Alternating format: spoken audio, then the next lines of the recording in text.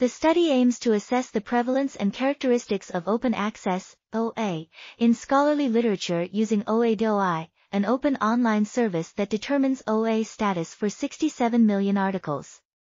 3 samples of 100,000 articles each were analyzed to investigate OA in 3 populations, all journal articles assigned a crossref DOI, recent journal articles indexed in Web of Science, and articles viewed by users of Piwowar, an open-source browser extension that lets users find OA articles using OA.DOI.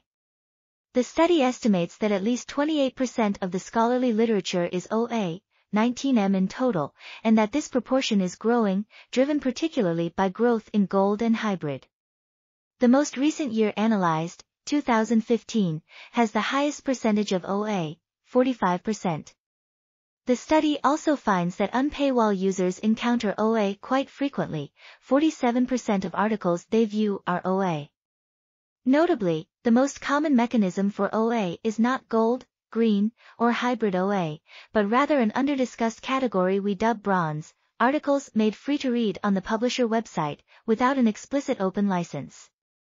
The study also examines the citation impact of OA articles, corroborating the so-called open access citation advantage, accounting for age and discipline. OA articles receive 18% more citations than average, an effect driven primarily by green and hybrid OA.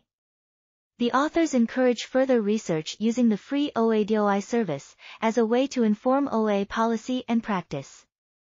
This article was authored by Heather Piwowar, Jason Priem, Vincent Larivière, and others.